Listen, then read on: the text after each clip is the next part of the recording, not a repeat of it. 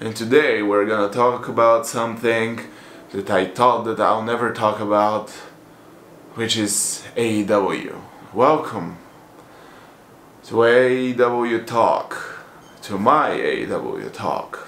I'm gonna admit, guys, I'm not a huge AEW fan. Something is not clicking with me, but every once in a while I go there and I see also some recommendations are popping up on YouTube. So I'm kinda in touch what is going on with AEW. But today I decided to watch the whole show because yesterday I told you that NXT was mid. So I decided to give AEW a shot. The first thing that happened on the show was the Jericho Appreciation Society meeting, where all of the members of Jericho Appreciation Society left. No one appreciates Jericho now because apparently Don Callis invites him into his family, and also last week Jericho had a match with Takeshita versus his own people. One thing that I started to appreciate in WWE more than in AEW is the fact that WWE is always putting on what happened last week, what happened before 2 weeks, what happened before 3 weeks. And at the moment, if you're watching WWE, you're kinda annoyed with all of that, but it kinda keeps the people who are not in touch informed what is going on. Right now, I don't know why that match happened in the first place. So basically that match happened, Don Callis helped Jericho win, Jericho won, and everybody left Jericho Appreciation Society. To be fair, that storyline is good so far. For a long time I didn't get the whole point of the Jericho Appreciation Society. Basically this is, I think, his second stable in AEW. And I just don't get it, why you should have like 100,000 stables. But right now the story goes in a good way. I don't know if he's gonna join the family of Don Callis or not, but I'm looking forward to see what's gonna happen. After that we had a match between the Hardys and the Young Bucks, and I don't know why, I've always kind of wanted to see that match. The Hardys are one of the all-time greats in my book. The Young Bucks are one of the all-time greats in all of the books except my book, and I kind of want to see that match. To be fair with you, at the end of the match I was kind of sad because you can see that the Hardys are getting old. It really pains me to say this, because Jeff Hardy is one of my favorite wrestlers, and at the end he just hopped into the top rope and he slipped up and he fell on his head, and it was kind of sad. It was, I'm not even mad about it. Everything was very, very good until the very last thing, and I don't know, man. Anyway, but my whole point is that I don't have a point. I don't know why that match happened. I guess that match leads to Young Bucks versus FTR. How? Good question. I don't know. I'm not a fan of FTR. I'm not a fan of the Young Bucks. This match will happen at their next pay-per-view, which is Allin in London. And I don't understand how this is gonna be the biggest wrestling event ever, but apparently it is. FTW Championship match, Jack Perry versus Rob Van Dam, and I'm gonna tell you this. I was watching that match and I was like, shit, man, they brought one old legend and he is gonna flop and people are gonna start booing him and all of that shitty stuff. But he can still go, man. It was amazing.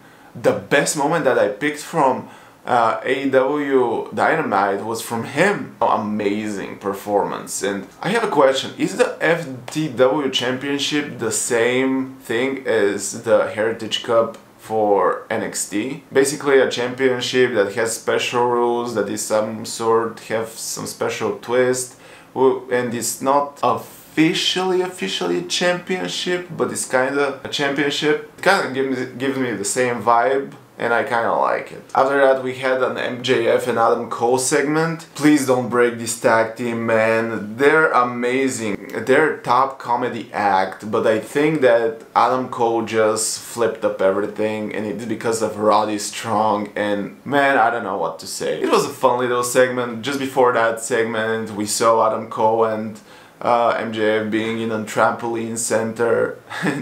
MJF was playing dodgeball with the kids while throwing balls at their faces, and it was fun, man. It is a good time, and I'm really happy that their next pay-per-view they're gonna be at the main event. To be fair with you, Adam Cole is one of the reasons why I watch AEW. I'm telling you right now. No other wrestler that I'm looking forward more than Adam Cole in AEW, but I'm gonna talk about that in the outro later. I have a little bit of a thing that I want to talk about.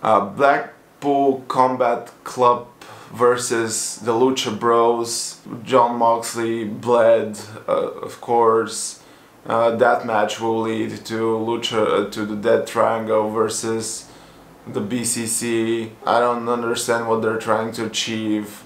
I stopped following the BCC things a few months after Rigo left. And at this point I don't understand, did Bryan Danielson left? Why there are only 3? Yeah, I'm a little bit confused and not interested. Lucha Bros are really cool. With Pac, they're becoming the Death Triangle. And it's a really cool twist for the Lucha Bros pack. I don't know what to expect really. Like, I don't know the storyline there, what is the history there. As long as I understood the BCC injured Pac, and I guess that he's gonna come back the same way as Kenny came back like probably a year ago from an injury or something. Swerve Strickland is another superstar that is the reason why I give AEW a chance once in a while. But the story that is happening right now is a little bit confusing. He has some sort of a faction himself, the Mogul Embassy. I like the idea, but I think there are too many people there. As long as I understand, this whole thing will lead to him versus Darby Allin, which is a match that I'm seriously looking forward to. Yeah, I don't have anything else to say. But as I said, I feel like the group is super big, and in the group there is a guy who is freaking Samoan, I would assume, and he's barefoot and naked, and this is not the vibe of the group, and I don't know why he is there. And now the main event, Hiraku Shide, which is the champion, versus Anna Jay. I'm not gonna lie to you, I haven't watched it. I was just not interested. Don't take it personal, please. As long as I understand, Hiraku Shide retained, and there's gonna be a tournament that is gonna determine who is gonna be the next person in line. And usually when there is that kind of tournament in place already, the champion is gonna stay the same. That is the reason why I skipped the match, because I knew that she's gonna retain anyway. And I don't know any of these two ladies, and that leads me to the end of the video. It's really hard to watch NXT and AEW, especially when all the superstars are super young into their careers, super early. And the only reason you actually watch is because of people like the likes of Adam Cole, Rob Van Dam, Swerve Strickland, Jericho, the Hardys. Some people hate of the fact that people are not giving credit to AEW people as much as WWE people, but the WWE people are bringing a lot more eyes than the AEW people. And wrestling is a cool thing, don't get me wrong, but you cannot have a good wrestling promotion if you don't have that connection with the fans.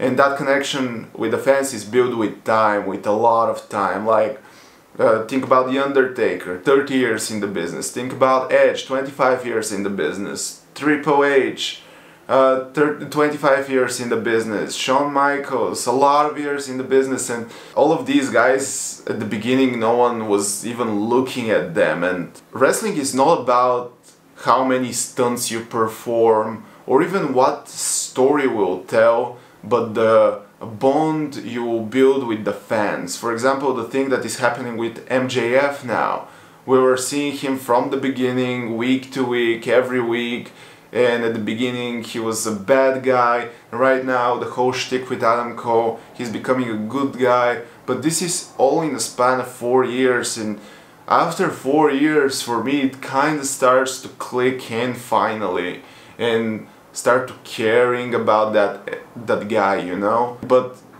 it's because he's consistent I'm watching, not because he's the biggest star in AEW. Right now I cannot think of any other AEW superstar except maybe Darby Allin that is the same caliber as MJF, that is super consistent week to week. I'm gonna keep an eye on AEW, and I'm talking all of the AEW. AEW Dynamite, AEW Collision, AEW Rampage. I'm gonna keep track on all 3 of them. I don't guarantee that I'm gonna make videos for all 3 of them, because if I start making videos for them, I should make like 6 wrestling videos per week, plus the show. It's gonna be insane. So I'm not gonna put that pressure on myself, but you have my word, when something interesting happens, when there is some heat going on, I'm gonna cover it, I'm gonna talk about it, and I want to hear your opinions, your theories. I want to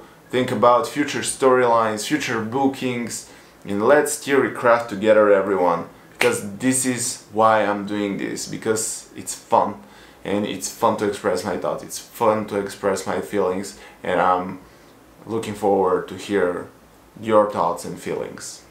Thank you so much for watching, and I'm gonna see you in the next one. Peace.